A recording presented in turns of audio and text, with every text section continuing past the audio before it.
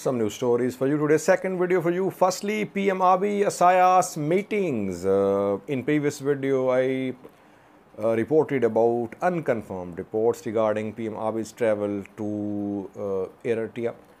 Now we have received more information regarding some meetings between Ethiopian PM Abiy and Eritrean ruler Isaias Afwerki in March.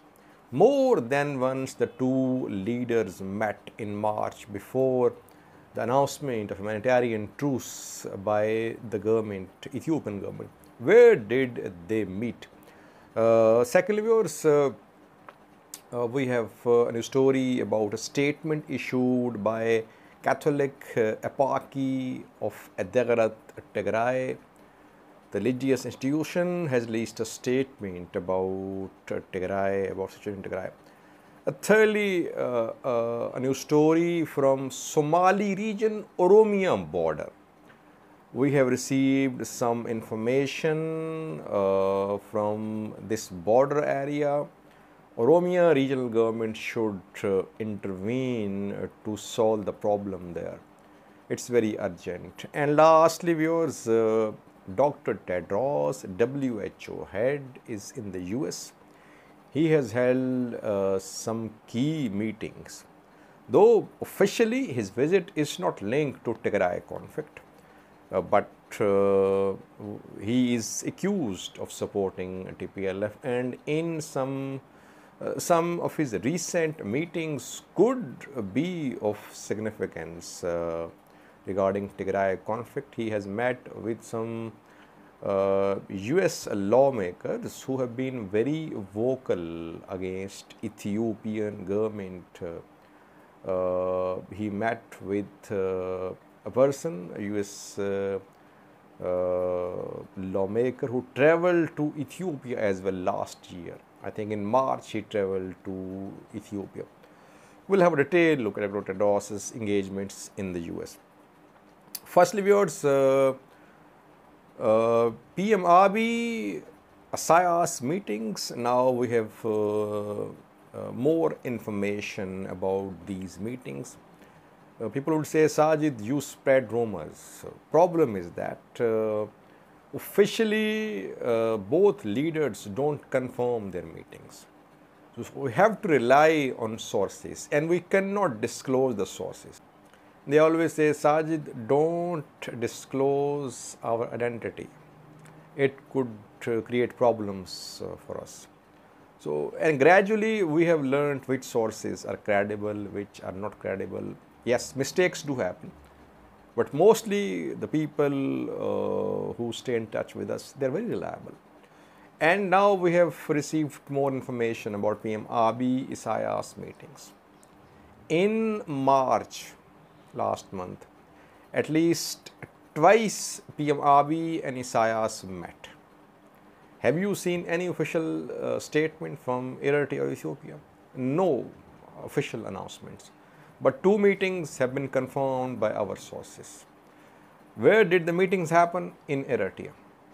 PM Abiy traveled to Eritrea. It's also interesting that Isaias does not travel often to Ethiopia.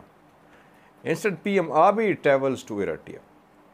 The two meetings took place before the announcement of truce, when discussions were underway for announcement of truce. Before that, PM Abiy twice traveled to Eritrea. There some meetings were held between Isaias Afwerki, Eritrean ruler, and Prime Minister of Ethiopia, PM Abiy. Obviously, the two leaders can meet, no problem with that. The two are leaders of their countries. But when you don't disclose such meetings, when you don't officially acknowledge the meetings, then it leads to rumors. People spread all types of rumors. Two meetings in March have been confirmed by some of our reliable sources. Secondly, viewers, a Catholic Eparchy of Adigrat Tigray has released a statement about the ongoing crisis in Tigray. The institution is making three demands. Firstly, it says that genocidal war on Tigray was was launched, and all sections of Tigray population, they have suffered. The aid which has entered Tigray so far is not meaningful, it's not sufficient. It's demanding three actions. Firstly, it says that there must be immediate, continuous, unfettered delivery of aid to Tigray. Secondly, it is demanding the withdrawal of all forces from Tigray. And thirdly, it wants peaceful dialogue to resolve this crisis. The latter, this statement is addressing international community, African Union partners and other religious partners of this Catholic eparchy Adigrat of Tigray. Thirdly, viewers, we have a new story from Oromia-Somali region border. We know that parts of Somali region and Oromia both are in the grip of a drought. Aid is needed there. The new story is from Gucci Kabale, Deed district, Dawa zone of Somali region. Gucci Kabale is right on Somali region, Oromia border. And according to locals of the area, local Somalis of the Somali region, they say that yesterday a truck carrying aid tried to enter Gucci, Somali region of Ethiopia, but it was stopped. Who stopped it? Oromia government forces, a militia backed by government forces, not OLA. A militia backed by government forces and local officials of Oromia government. They did not allow the truck to pass into Gucci Kabale, and the truck was diverted towards Moale.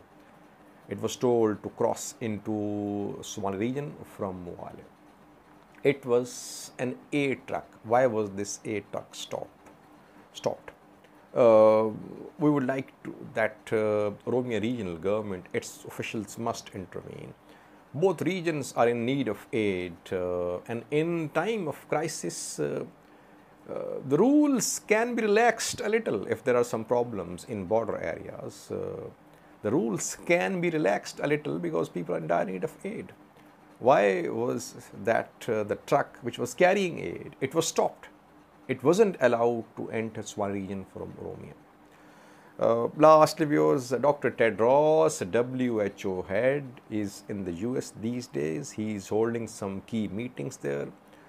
Though his engagements are not linked directly to Tigray conflict, but he has met with some persons who could have an impact on the ongoing developments in Ethiopia.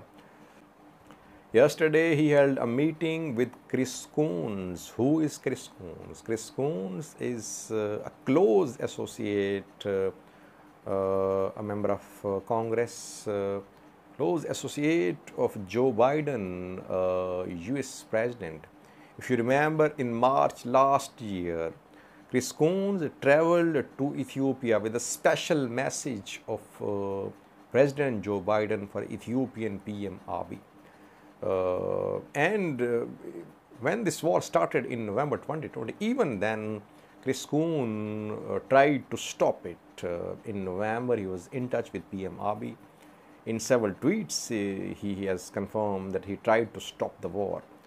Then we saw that his visit could not deliver, and he drafted some sanction bill as well against Ethiopia. He's been calling for withdrawal of Eritrean forces from Tigray. He's been very vocal against Ethiopian government. He's been urging the US government to impose sanctions on the Ethiopian government. He's from Democratic Party. He's Democrat. Dr. Tedros held a meeting with him. And after that, Dr. Tedros shared a tweet. The tweet reads that the meeting focused on COVID-19, humanitarian situation in Ukraine, and other global humanitarian crises. No mention of Tigray. Why is that? I mean, if Ukraine crisis came in a discussion, why not Tigray? Why is Dr. Tedros not mentioning Tigray in his tweet regarding his meeting with Chris Coons? This Dr. Tedros' visit could be of significance because we know that truce is a little stalled, no aid is entering Tigray, sanction bills are pending with the House and Senate. This visit could bring about a change. Dr. Tedros, though he does not acknowledge his support for TPLF, for Tigray, but we know that he's a Tigrayan, he's worked with TPLF government in the past as well. He'll try his best to mobilize US lawmakers in putting pressure upon the Ethiopian government. Thank you for watching.